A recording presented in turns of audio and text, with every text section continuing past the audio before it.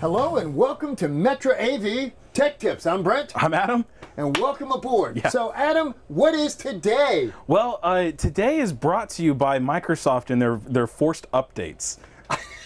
So it was almost not brought to you. It was almost not brought to you by today. Microsoft and their forced updates. Yes. And why is that, Adam? Well, because the laptop that I normally run everything off of is, it decided that literally 5 minutes before we go live, it's going to do a firmware update. That's going to take an hour. So, for everybody here watching, if something weird happens, let me know down in the chat. I've got us here on a backup cell phone.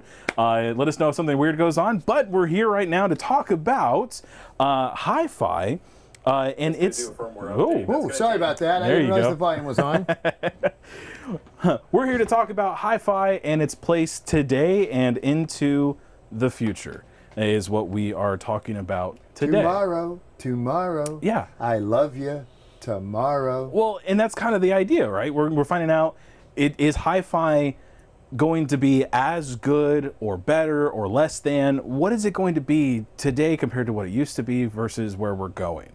And that's kind of the topic for today. I know last week we talked a little bit about where it came from, some of the cool items that were there, you know, in the early days, and going off topic and stuff. But hey, listen, as always, guys, if you're watching the video, we really appreciate it when you do leave us comments over in the chat section or down in the comment section below.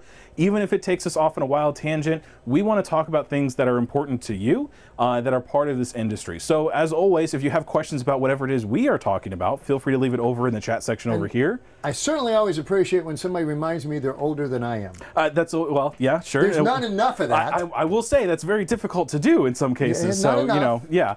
But as always, you know, if you're watching this after the fact, leave your comments down in the comment section below. We do monitor those. And also, if you have questions, feel free to reach out to us by email. I'm actually going to take this here. We're going to flip back over to the other screen so that we can see that. There it is. Email us here. My email is adam.rogers@metraav.com, or you can email Brent at brent.mccall@metraav.com, our new domain name. Yes, exactly. So reach out to us. We did have a gentleman who did reach out to us last night asking questions about IR, and I did respond to that. So if you're in the video today, thank you for the email. It's always great to hear from viewers. It is truly awesome to know that people find us, enjoy what we say, and learn something. Yeah. And then, like always, like, share, subscribe, hit that little bell notification to let you know when we do go live, which, of course, is every Wednesday at 3 p.m. and now every Friday at 3 p.m. for the Solutions broadcast. Exactly. So. And what is our Solutions broadcast this weekend? Friday. We're going to talk about the, I think we're talking about, where did it go? Here it is. This Friday, we are talking about the MHXD cable. Which is a digital coax cable. That is correct, yep. And so that's just an RCA cable, but that also is going to lead into the following episode for that Wednesday. So yes, now next week is going to be interesting because Adam has abandoned me. Yes, I am. The hardest working man of this team has basically abandoned me. Yep. And said, "You're on your own. I'm leaving, dude." Well, I am leaving you in good hands. We've got Brandon, our producer here, who's going to be running the show for us. So, Brandon, thank you for that. And that's good because I have no clue. Yeah. But next week I will be gone, and the week after that I will also be gone. So we do have a special guest. Yes, you do. And it's an interesting guest because normally this is not what you think about him being. Yeah. It's more of his history. Yeah, exactly. So you all know him as one of the HDMI people. That is, of course, one of the gurus. He is Jeff Boccaccio from DPL Labs, who we are very close with our DPL certification. Both his friends and physically. Yep, exactly. And so we're happy to have him on the show to be a guest talking head. And next week is talking about RCA cables and the history, and the week after is? The week after, what are we talking about the week after? I do this all the time. I do this all the time. Let's see. We're doing RCAs, and then we are talking about, I'm not going to remember it right now, but anyways, it'll come to me eventually. So with Jeff, because of his long history in both engineering, design, and retail. Yes. Because he owned a Mac store, not computer, but hi-fi. ARC and eARC is what we were talking about. ARC and eARC, so, which does fall within. Yeah, exactly. That does fall into HDMI quite a bit, and so Jeff is definitely the perfect person to talk to, honestly, for both of those topics. He was actually, little is known about Jeff, but he was part of, can I say it? Where he came from? Sure. Well, he was part of Macintosh. Well, he was very close friends. Very close friends. With Macintosh. Gotcha. Went to all of Mr. Gow's weddings and got the job because he solved a problem with a Mac tuner Okay. as an engineering student, which upset the engineering team in Mac. Of course. Well, then of course he And had that's how to he start working with made the them. So connection, yes. yeah. So which is perfect for that because honestly, it would have been good to have him on for the hi-fi as well. But we're getting him on for the we're getting him on for the RCAs to talk about RCAs, the history of the terminal itself, the connector itself. So we've got Mark Silver in the chat. Mark, it's great to hear from you. He says, "Hi guys, did you add a Z amp to the stack finally?" No, I haven't been back to the warehouse to pick it up. Okay. But I do have my 851. Yes. Yes. And moving this around. And we are a tad bit nervous about our table. So I'm sitting in the other room and working at my desk, and all of a sudden I hear Brent holler from in here, "Adam, get in here! I need help!" And of course I run in here, and he's got this massive monstrosity of a thing that's what, like 80 pounds. And, yeah, and it's more than the old man should be carrying. Yeah. So we're Brent, why is this here? What are we what are we talking about with it? Of course. And what is stable in hi-fi? What has not really changed in the last 50 years of hi-fi? Amplifiers? Amplifiers. We have made some gains with efficiency as we've gone from Class A to AB to G in the early 80s, and now Class H, which is Class a pure H. digital amp. Okay, so it's not Class D. It's Class H. D and H. Okay. But, we're down to, and you've seen some of the stuff. Stuart's play with some of those 50 watt per channel digital amps, which are just amazing efficiencies. Well, and that's I think I talked about it on one episode where the speakers that I had here at my desk, it's a self-powered like studio speakers, and the amplifier went bad in it. And they're not they're not hi-fi. They're not hi-fi. But the thing is I wanted some nicer speakers than my little laptop speakers, and so I thought, well, let me hook it up and see what happens. And here's the thing, you can pick up a small little tube amp now. Off of some of the online shopping sites. Right. That sounds very good for what it is. We're not talking Jadis or old Mac stuff, but it still sounds really good. So when you're looking at hi-fi, you got your sources, which we've talked about. Right. You've got your control with your preamp, tuners, whatever. But amplifiers have been effectively stable for years and years and years and years. Right. No, all they've really done is just gotten quieter and not quieter, but quieter. Yeah, that's the best way to put it, right? Because the noise floor has dropped. Right. Yeah. So you get more of the music and less of the amplifier. Now, there's still a lot to be said for big Mondo heavy power supply amplifiers. Right. Versus digital amps. Right. A digital amp will give you the volume and good fidelity, but it doesn't provide the current. Right. And one of the things you and I have discussed many times in relation to HDMI and IR and pretty much everything else is current. Yeah. Not wattage, but current. Because current is really what controls the quality of the sound. Wattage will control the volume, but current controls control of how things happen. Yeah, it's the thing that's actually doing the driving. It's the thing that's the power. The bigger the power supply, the more current delivery, and you can get amplifiers. I remember back in the mid '80s, one of the major amplifier companies, and I think it was Krell, but it could have been Cello. I honestly don't remember. Talked about they provided so much current that you could weld with their outputs. Okay. And that's a ton of current. Yeah. Now you're not using all of that current at one time. No, and here's the thing: current, and one of the things we've talked about with speakers sitting in the office, and one of the things you guys really don't get to enjoy, unfortunately, is us just sitting around talking about hi-fi and views and just stuff here. We keep talking about a blog, but we're kind of afraid of the implications. Yeah, exactly. Doing a podcast or something. So for me, current is incredibly important. That means a giant toroid, big power supplies, lots of copper. Yep. To make the difference for hi-fi. Yep. Now, as we moved into digital amps, the amps have gotten lighter, faster, and sound very good. Yep. But the question is, do you give something up? It's the album versus CD, vinyl versus digital argument. Right. And we covered that in sources, but some of the new sources really, really good in streaming. Yeah. Well, we talked about Deezer and Tidal and a few others that are at that really super Sony's, high. I'm going to vapor lock on it now. Yep. Their HQ player that's got the ultra high resolution. Yes. High res music. Yeah, yeah. So, which those again, we go back to what we talked about last time. How when it comes to hi-fi audio, need to have hi-fi from the very beginning, right? From the source material, the whole thing, all the way to the speakers, right? Right, and it's not just a single thing. Remember, the weakest link in the chain sets the chain. Right. I don't care if you've got the greatest speaker wires in the world. If you've got poor RCA cables or poor source, right, it's still going to sound like a poor source. Right.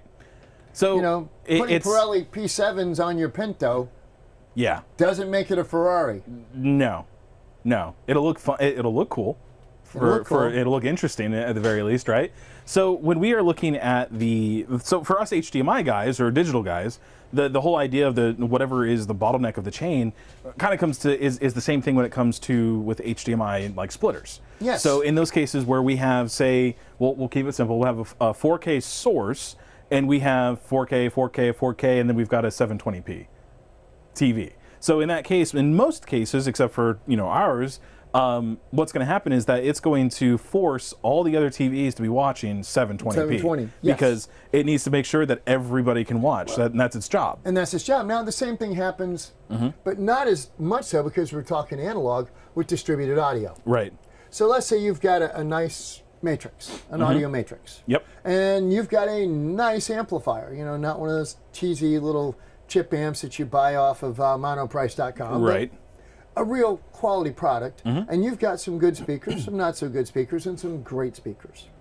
The nice thing about going hi-fi or analog is the analog signal is not going to react to any device specifically. Right. So the crap speakers are not going to bring the great speakers down to their level. Right. True. So if it's hi-fi and you're sending a hi-fi signal and you got great speakers, they're still going to be great. Yeah. Yeah. Crap speakers are still going to be crap, but they're going to be as good a crap as they can be. Sure. They go as far as they're able to go. Right. Yeah. Let's see. Mark Silver saying amps that could be used to weld goes back to the 70s with SAE. Later, I sold those. Yeah, later and with GAS. Phase Linear and many more. Phase Linear became Carver. Okay. That's Bob Carver's Okay, product. yeah. Now, Bob Carver, didn't he become... he was bought by Elan. Bought by Elan, but didn't he go on to do... Sunfire. Sunfire, that's who I was thinking of, yes, okay. Well, and that's one that I'm familiar with, Sunfire with the subwoofers and the ribbon tweeters and, all that, which they didn't do, they didn't create the ribbon tweeters, but they definitely implemented them quite a bit, right? And I do love ribbons. Yeah. Yeah, ribbon tweeters definitely create a different sound than just a horn tweeter or a soft tweeter. Yes. Very cool stuff. And by the way, one of the things that was pointed out to me from our last broadcast is I did not mention that the soft dome tweeter was in fact patented and created by an American. Okay. Who for a long time lived right up the street in Jacksonville. Did not know that. Phase Tech Speakers was owned by Bill Heck, I think. Okay. I know his son Ken. Sure. I actually knew Mr. Heck back in the 80s, but Phase Tech, they were also a manufacturer for a lot of other brands. Okay. But he held, until he passed away, unfortunately, the patent for the soft dome tweeter, which was a major upgrade in audio. Interesting. So when we are, so let's then talk about the current state then, right? So actually, it's wonderful. Is it? Are we in a good spot right now? Look, if you're looking at what you guys can't see is an AVR behind this curtain, which is mediocre. If you're looking at that, hi-fi is mediocre. Sure. But that's not what you're looking at if that's your market. Well, yeah, I mean that you're looking at a surround sound audio system. You're not looking at it's stereo. It's not hi-fi. No. But in the world of hi-fi, you can still fully support HDMI and all the multi-channels. You've got RCAM, Accurus, Indie Audio Labs, right? Datasat, Storm, Stark. Yep. Parasound for amplification. Anthem, if I didn't already say it. Nope. I think I did. Not yet. So there are some phenomenal audio control. Okay. Yeah. All of these are hi-fi products. Okay. That also do HDMI. But first and foremost, they're hi-fi. Which can lead to some interesting. Yeah, well, it's their priority. Phone calls. Yeah, it's their priority levels. Their priority is more towards the audio, making sure it sounds good. Yes. Which, if that's what you're looking for, is perfect for that, right? And And you know, a getting number that of these signal. products allow you to actually segregate a 2-channel system within a multi-channel system. Yes, Which yeah. is awesome. Usually, it's like a second zone or something Or like that. sometimes you can address 2 of the 11.2 zones, Mm-hmm. or 11.2 outputs to just be The stereo. stereo. Setup. Okay. And so, So- when you're doing a stereo listening mode, Yes. those are the channels that are being amplified. And in some cases, it allows you to bypass the full digital processing and just go straight analog path. Okay, so I'm going to throw one at you. You're not prepared for this. Okay, well, that's most of my life. Pretty much, right? Okay, so when we are looking at, let's see, THTA. Does that mean anything to you? Oh, Theta. Theta. There it is. THETA. California company. Okay. Theta goes back to the 70s. They made transports, amplifiers, preamplifiers. Right. Phenomenal sounding products. They were absorbed by somebody, and I honestly can't remember who it is. Sure. But they have stayed they were one of the first really high-end DAC companies. It sounds like in transports. Mark might know. Mark, if you know who they were bought by, let us know in there. We've got Sline86 saying he turned 66, or sorry, they turned 66 earlier this month. Thank Does you. that mean that they are older than Brent? Thank you. Yeah, there you go. Nothing is older than Brent. Even if it is. Even if it is, it's not older than Brent. Let's see. Mark's the experts are saying Parasound has a surround sound and stereo slash stereo processor. Well, it's not okay. They don't offer a surround sound processor. Mm-hmm. What they offer is a preamp with a 7.2 input off of a external processor, the P7. So, They don't do any actual surround processing, to my knowledge, anymore. right. They did. They had the C1, the C2, which were their preamp processors, and that predated HDMI. In Is fact, it the Halo P7? yes, I think it's the P7, and what you've got is a multiple XLR and analog inputs. Oh, it's a very pretty part. Oh, it's a gorgeous part. Okay, you know what? That actually brings up a question. Black or silver? Well, short, yeah, okay. Black or silver. When it comes to your equipment, do you like more of a black or silver color? Because like Marantz, they have like the European versions of their stuff, or They usually used to like have a silver. champagne. So did Luxman. Yeah, and then their American market is more of the dark. You know, it's not really black. It's kind of a super charcoal. dark brown. Yeah. But my question actually is, what's the more important side of a piece of equipment? The way the front looks or the way the back looks? Oh, that's an easy one. It's the way the That's back sexy. looks. Yeah. That's sexy. So, and for me, that's exactly it. And it may It's be all about for the bass, You know. yeah, right. So It's my I can't. bad imitation I'm Megan done with the Trainor. episode today. I'm not doing this anymore. I have to put up with this all the time. No. So when it comes to building these pieces of equipment into like a rack system. So let's say you build like an actual, because this is rack mountable. This is you know, you can actually put it in the rack over here. My ears are on it. Yep. And with something like this, the However, front it is of a it. two-man installation. Yes, and I'm putting that at the bottom of the rack. I'm not putting it up anywhere higher than, because the rack's shin gonna level. go. Yeah, exactly. Now with this here, the thing is that when you for the client who's paying for it, yeah, I want the front to look very nice. And Right? you know, there were some pieces in the SAE which had the really cool lights, but you had some products that were just flat panels. Knock and a couple others that were not particularly attractive products. Right. But super durable and reliable. Yeah. However, those days are gone. Now you do have to have Yeah.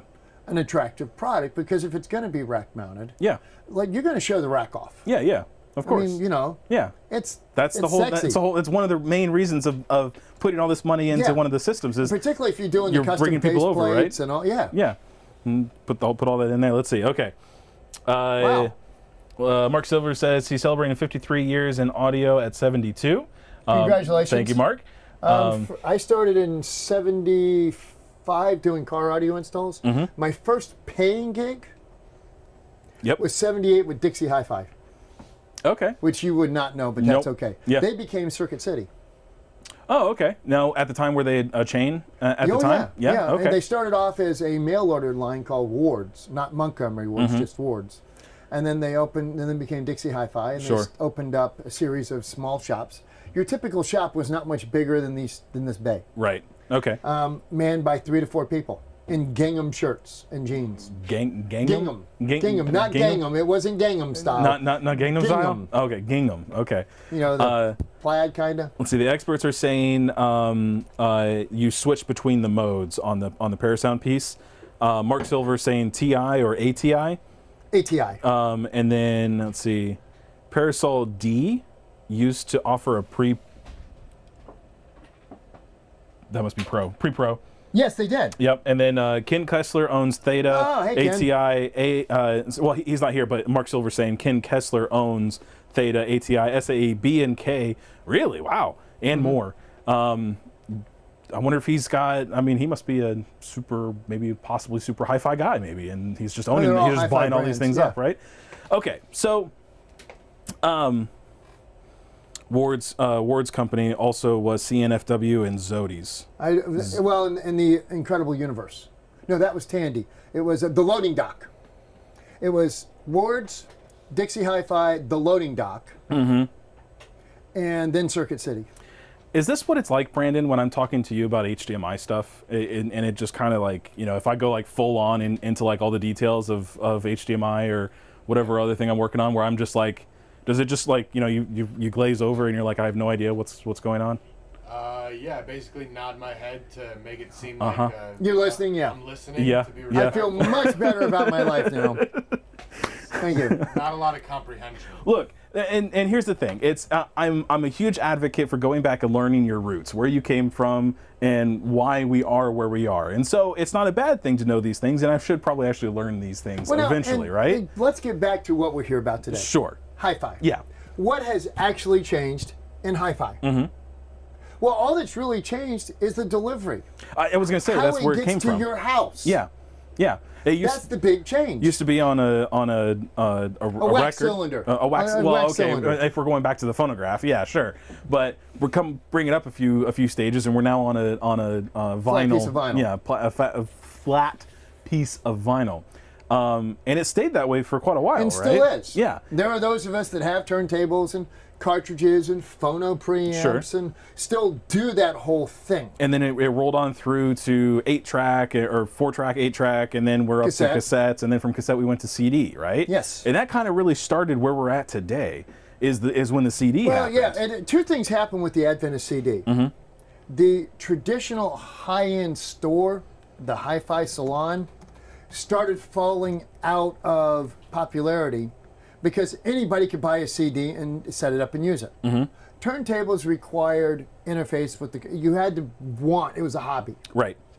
CD took hi-fi out of a hobby and made it available to pretty much everybody. Well, and it's more portable. Right. It makes it easier You got to two use. wires, you plug it in. Yeah. You're not having to adjust your tone arm, set your balance, make sure the tracking's not too heavy. Yeah. Clean the record, do the anti-static gun, which is great for shooting people in the ear.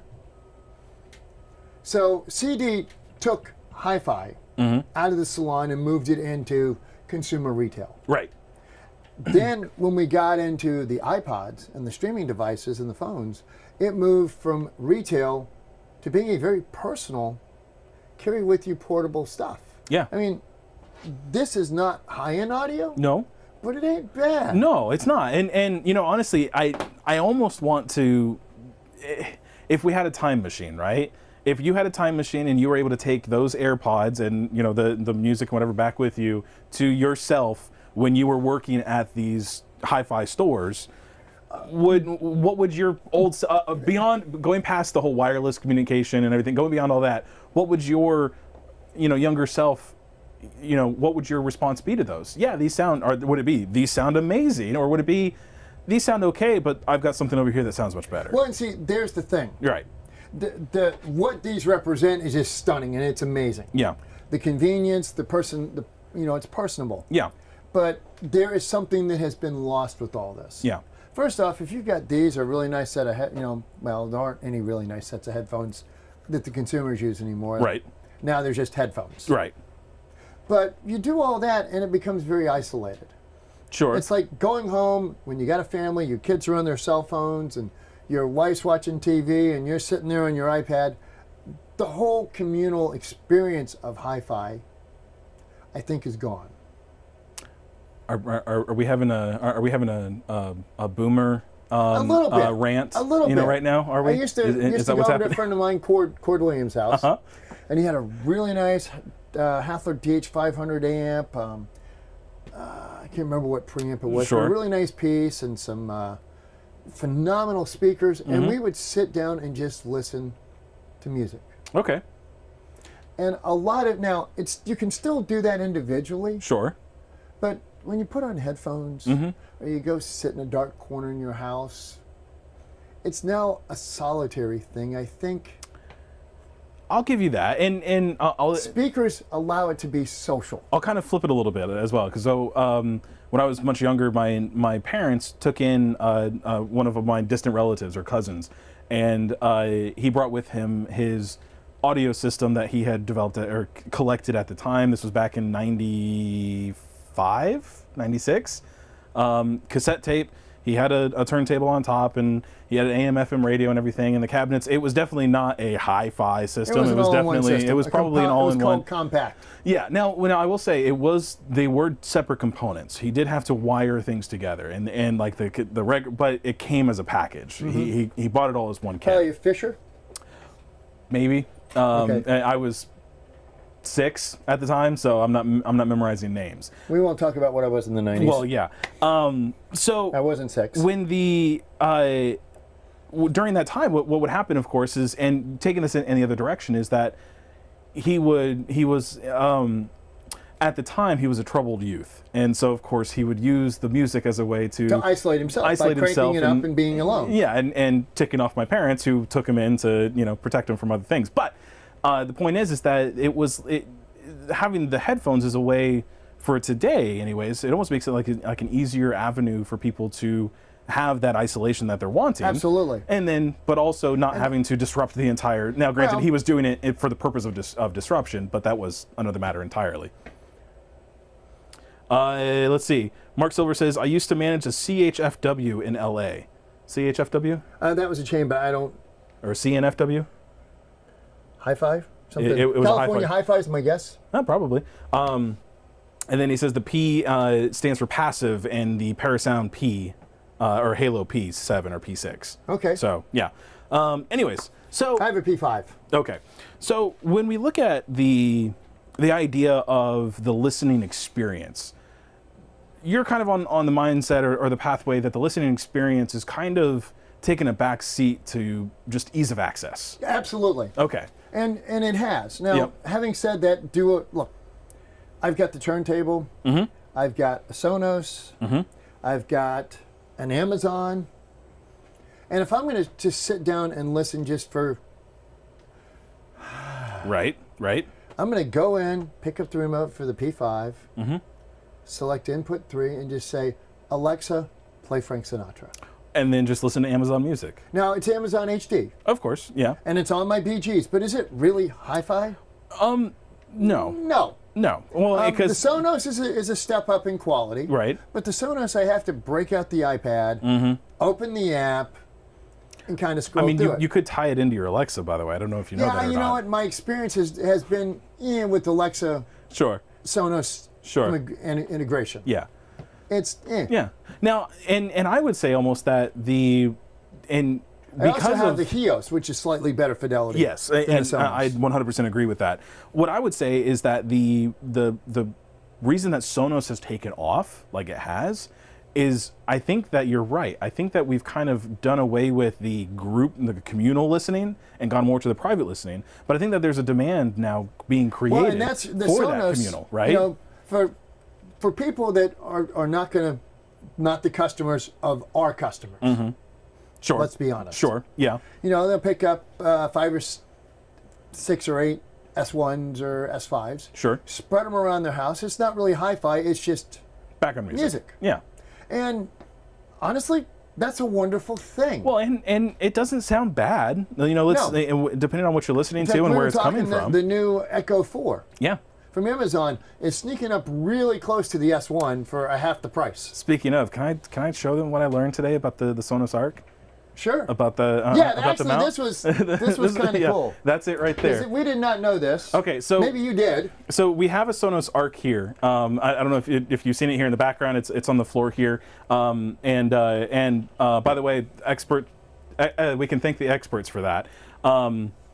But what we have here is, this is the included, or not included, but this is the bracket for wall mounted. It is expensive, and it's not a bad design. It's one solid piece, and it's got some really nice things to it. Well, I was playing around with it, and it had me that metal ruler there, and I was noticing, just kind of tapping it and whatnot, just idly doing whatever, and I went like this, and I ran it across there, and I noticed that it caught along the way. Now this is a metal ruler; it's inside of a sleeve right now. But it caught the edge of it, and I realized that, wait a minute, that's magnetic. So I did a little bit of digging, and come to find out, there is, a neodymium. Do a top, can we do a top? I can do a top, here we go, right here. Yeah. We'll do a top-down shot. You thought we weren't gonna use top-down today.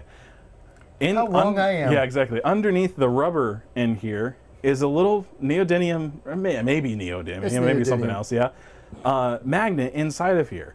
So again, I did some more digging, to find out what exactly it was used for. Why is it there?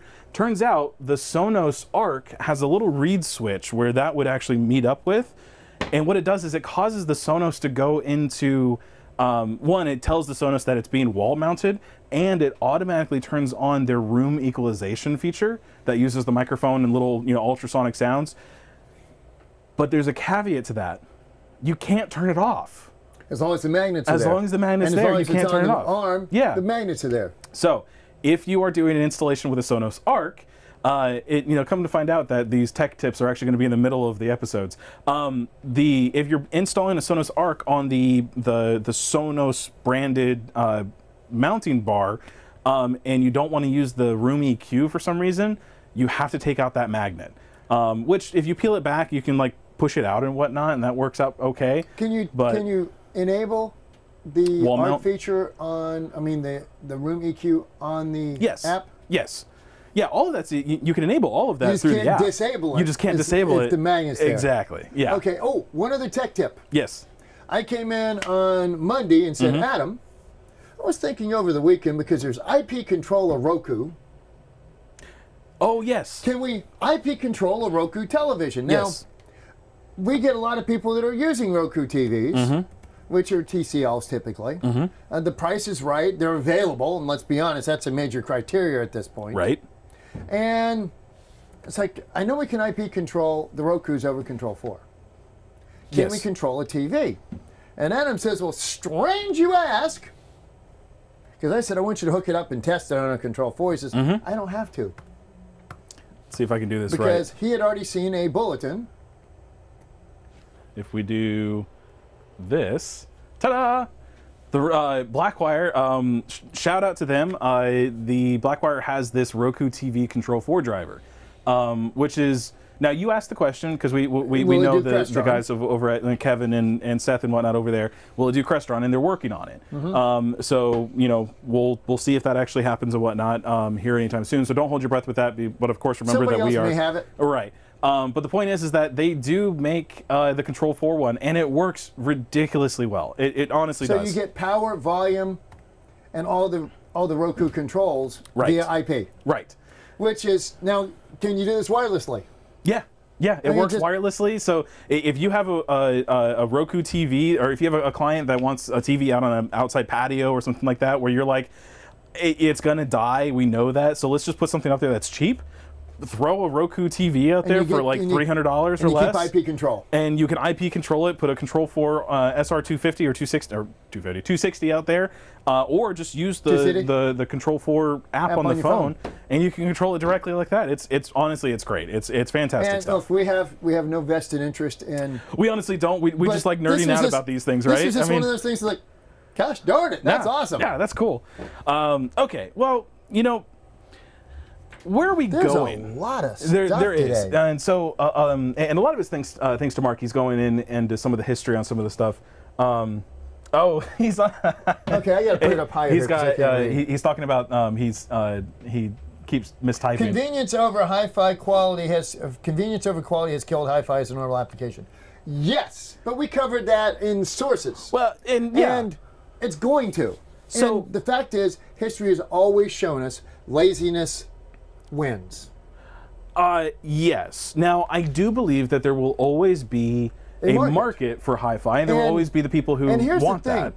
When you look at the number of hi-fi pre-pros now with the Accurus products, the Thetas, the Datasats, the ATIs, Parasound still with their preamp. Right. They're still, and it's not a small market, it's a growing market. Phono sales, vinyl sales have gone up. Yeah.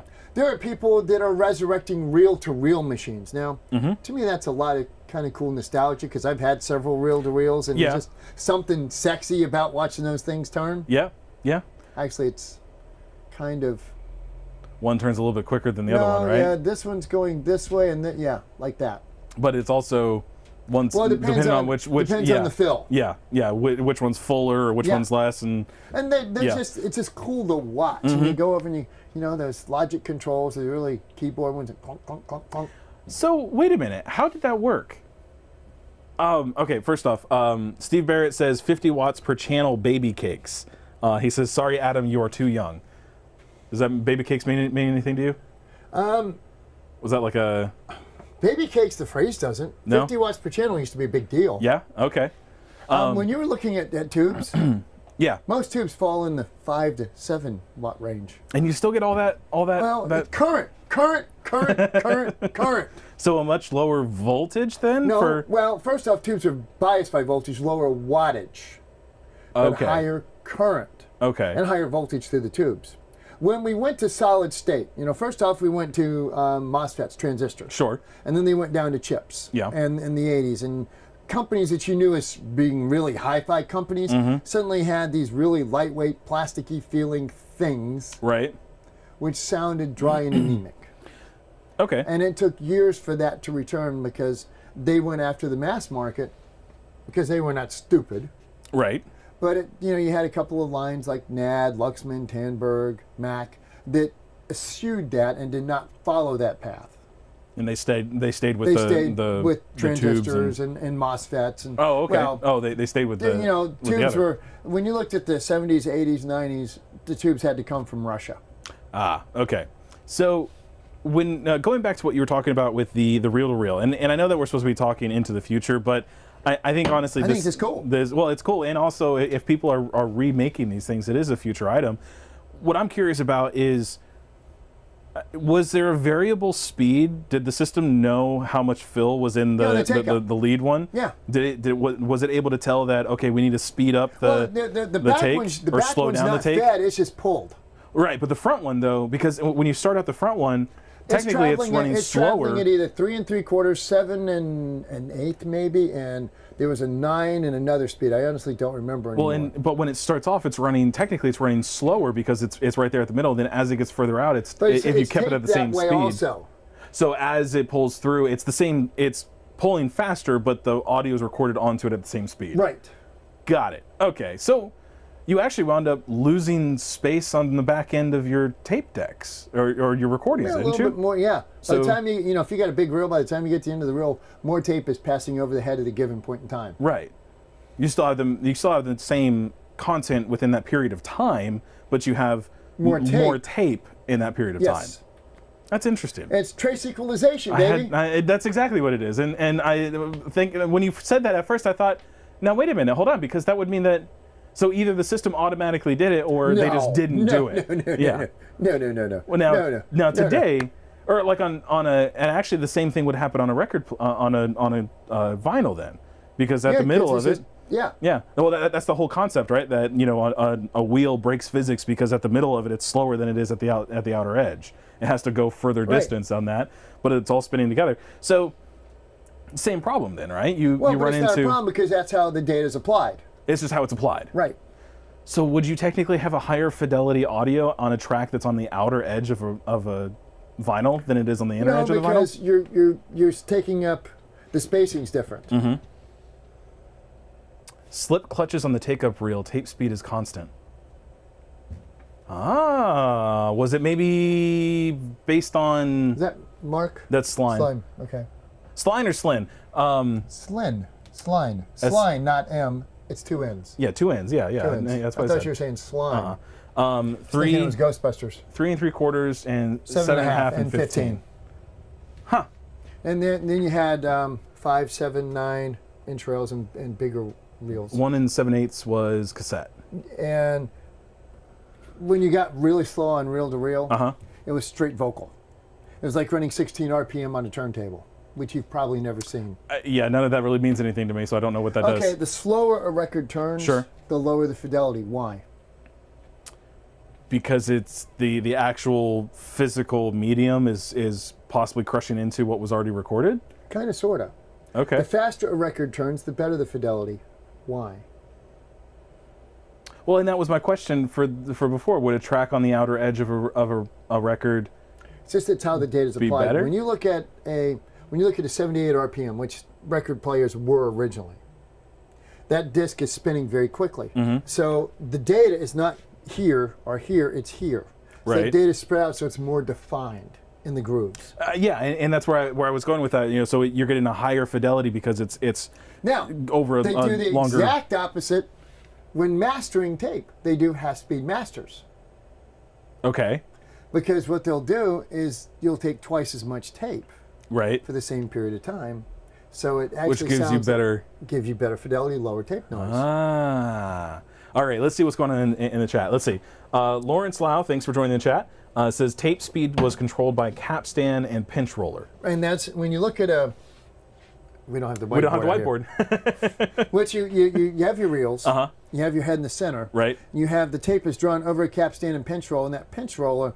Two things. This was called the take-up reel, and all it did was just spin freely, but there was a little bit of a drag on it, so they didn't overspin. Yes, yeah, correct. Yeah. And then you had rollers that would guide the tape across the head. Right. So it pulled back. So if the head is here, the tape's actually kind of back here. So it has to go down and up and over these drives and pinch rollers. So would the pinch roller then control the speed of the tape then? Right, and then the take-up reel just matches that. Right, because it has its own, not clutch, it's but belt its own. Typically belt Yeah.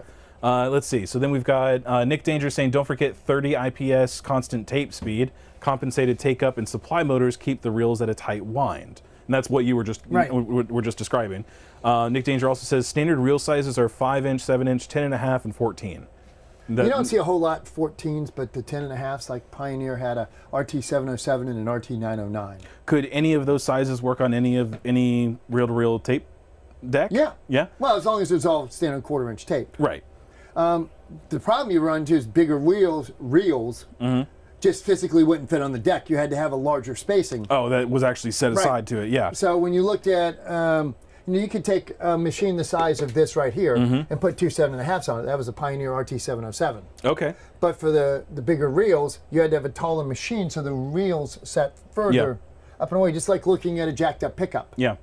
Mark, You know, thanks for joining the chat. We appreciate you coming in. He says he's got to go. He's going to catch the rest of the show later. Thank you. So let's see. Then Sline is saying 1 7/8 was also a reel-to-reel speed, Yes, which but it was was so very cassette. vocal. Yeah. So we're kind of back to that and Now vocal, what does that mean? Are we talking like spoken records. Okay, yeah. So if someone was like reading a Yes. a book or something, then they Now would remember, use cassette was not intended for music when it was developed. what was it Cassette was intended for vocals. to for do dictation. like man, that makes Philips sense. developed the cassette not as a music format. Oh, interesting. Let's see. Good catch, Nick. 30 IPS was pro only. And then Michael Heiss. Michael Heiss, it's great to see you in the chat as always.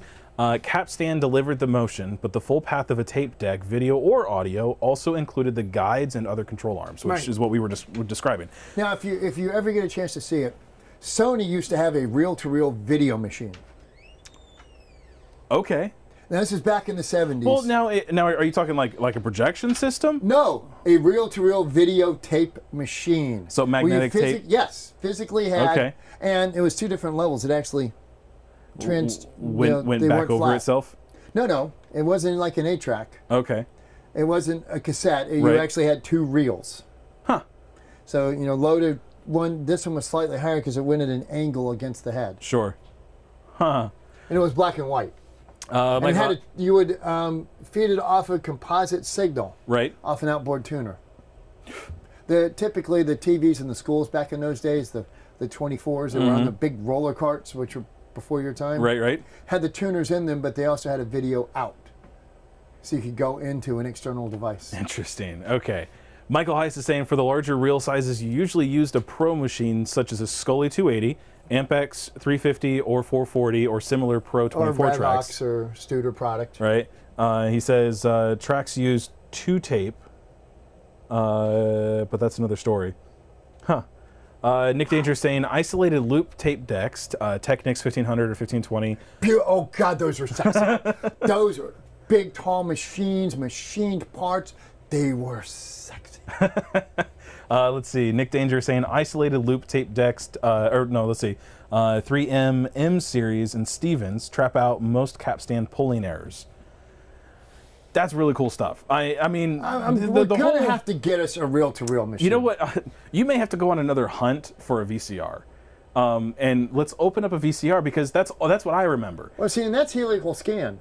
Remember the head? Oh, yeah, is the head's at an angle. Yeah, it's at an angle. Yeah, and which causes the I looked that up one time as to why they did that, but something basically where it solved an issue that they were having with the video, because originally they were when they were creating it they were vertical, and then they realized that if they did it just at an angle it would solve some problem. I forget what it was.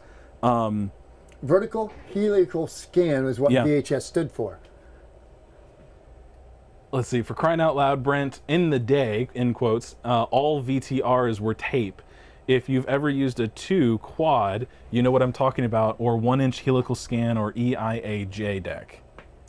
I've used the Sony reel-to-reels, and I don't remember the part numbers. Right. I used JVC U-Matic, which is the original video cassette. Sure. Big thing. Right. And then the VHS as we know it now in beta. 2-inch tape. Sorry, 2-inch tape. Cut my teeth. Okay. And more than a few fingers on those. 2-inch tape. So like 2-inch wide. 2-inch tall. 2-inch tall. But when you get a measurement like that, that's the height. Yeah, that's the. And because the data they could not condense, they couldn't put the density on the tape. Right.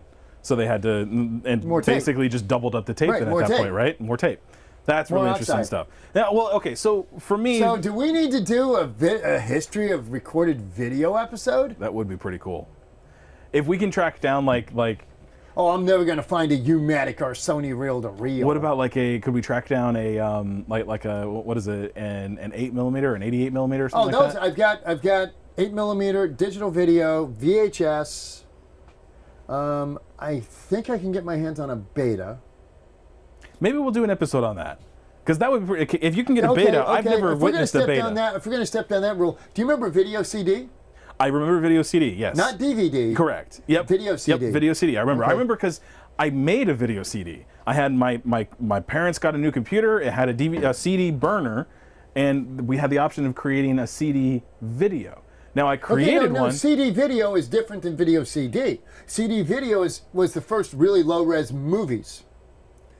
Okay, then video CD was where I could make was from 1985-86. Uh-huh. And what you got was a short little 3-minute video on a disc. Sure. And we had a couple of absolutes. Phillips had a player and somebody else. I don't remember. Right. Michael, get in touch with me. You've got my contact information. Give me a call or shoot me an email. We'll talk. Do you remember the, I think we talked about this the other day, the RCA video disc, which was with the stylus. Yes. Yeah, we did talk about it, which is really cool.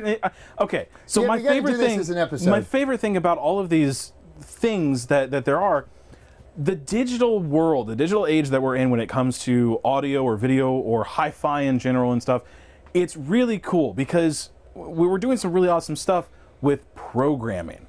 However, most of that's just typing up something new on a keyboard or a new chip that, on the microscopic level is doing something different that the other stuff isn't doing.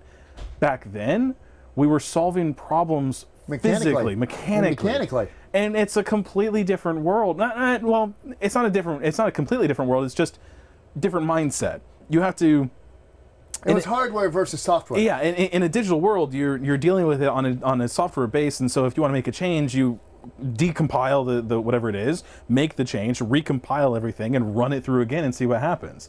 Back then, you'd have to remachine an entirely new system. Yeah, change values on the resistors, caps, Yeah. diodes. Really cool stuff. Really, really cool stuff. You know, things like the quality of the capacitor, the polypropylene, the different materials used in the capacitor would affect the fidelity. Yeah, yeah. The size of the toroid, the quality of the chassis, heavy brass versus plastic, all that mattered to hi-fi. Yeah. Oh, interesting. I did see this. Okay, so Michael Heiss is saying, don't forget before tape, which came as a result of work done by Germany during World War during the war. Audio recording was done on wires, so it was just wrapped wires. Yes, we actually, when I worked at Absolute Sound in Orlando, Sure. we had a guy call us. He wanted to actually be able to find a way to take his wire recording, transcribe it onto cassette. Yes. Like, That was on. Yeah, it was on literally just it was like about the size of a human hair, just wire. And it was wrapped around in wire. Minimal fidelity, but it's still magnetic impulses. Right, exactly, and it was the same idea as tape. It's just tape then took those took the grains on it and you know controlled it that way, and which gave is you more of it. fascinating stuff. It really truly is. I mean, in theory, you can today make a recording on a string like that yourself. By the way, if you want to see a wire recorder, if you really want to see one, Hogan's Heroes. They used it in Hogan's Heroes. Did they really? To Bud Klink's office. Okay. Hogan's Heroes. Wire recorders. Go back and watch that. Okay, there you go. All right, guys, we are at about 50 minutes now for today's episode, so I think we need to go ahead and look at wrapping it up. You got any more tech tips for this week? You know, honestly, I don't. I was thinking on it. A number of calls reference the AIO. Yep. Guys, if you haven't used one yet, get the AIO in stock that has the hot plug interrupt. Yep. Because it really does solve a lot of issues. If you have a control system, you just hook it right into your relay. You open and close the relay every time you change inputs. You open the relay when you turn the system off, so when you turn it on, you close it. It's a fresh hot plug reset, fresh negotiations. Everything's better. Yep. If you don't have a control system, the CS-IR Kit CCUS that he's done a great video of on the CS-IR Kit CCUS page allows you to have relay control with programming IR. Yes. So you can take any two commands and open and close the relay. Yeah. Right there on the box. So here's what I would like from you all out there watching the videos today. And if you're watching this after it's been recorded and you're coming into it afterwards, put down in the comment section. Next week, we're talking about RCAs. I want to know what you think RCA means. Like, why is it called RCA? But I want wrong answers only. Can you put photos in comments? No. Oh, don't. I don't believe so. Send us photos of your hi-fi. Yeah. Yeah. Seriously. You've got our email addresses. Send them here. Adam.rogers@metraav.com. Let us just get us excited. Yeah, exactly. And then, of course, you can email Brent at brent.mccall@metraav.com. And we are on Instagram. It's at AVTechTips. On that's Instagram, a great place to put so your you can photos. put them on there. We do monitor that, and we do post stuff there periodically. So find us on there and follow us there as well. Maybe we'll send you a follow back for that. Share your hi-fi. And I tell you what else I want to know: your favorite demo content. Yeah. When you're showing off your system to your buddy, what's your go-to? Yeah. Yeah. What track do you put on? What you got a brand new audio system? What's the first thing you're listening to? That's what we're looking for. That's different than my show-off. Is it? Oh, okay. Hell yes. Okay. Is the first one you listen to a little bit more something where you don't want anybody to know that this is the thing you listen to? Yeah, I did. There are some guilty pleasures. Well, I'm just saying, it's okay to say that it's Backstreet Boys. If that's your go-to song, I can tell you what it's not. I mean, yeah. I can promise you what it's not. Anything after the 90s? Anything after 1989. There's not a single boy group. Right.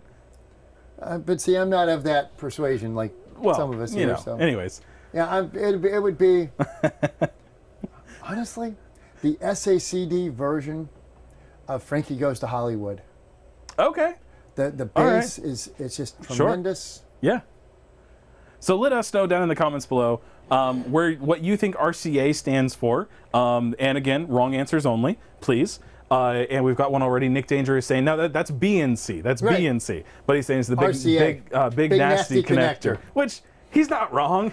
No. I mean, you know. And by the way, the older you get, The worse those are. particularly with arthritis, Yeah. you know that. Have you once it seen gets- those tools that they have for those, though? It's a really cool. It's like a It's kind of an open-end wrench. That, it also they make slides them over the for wire. connectors. Yeah. Yeah. Oh, those are cool. Those are really cool. We need one of those.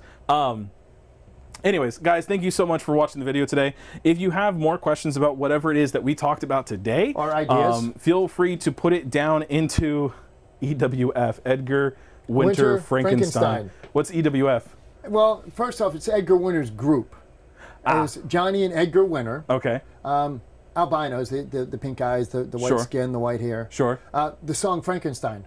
Oh, okay. You know the song. You've It's heard been it. forever since I've Dun dun dun dun dun dun dun dun Yes. dun.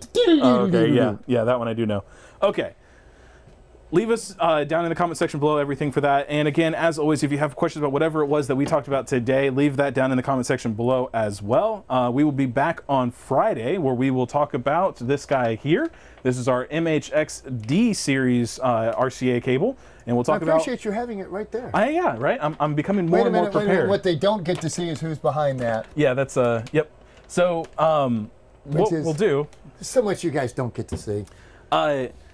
What we'll do is we'll talk about that. We'll tell you what's so special about it and why we think you should use it. But that's that's an episode specifically about our products. We like to give you guys on Wednesday episodes Friday. about, well, on Fridays. On Wednesdays, we like to give you episodes about just general concepts. Yes, and next week again is the RCA terminal. Yep. The week after is ARC EARC. Yep.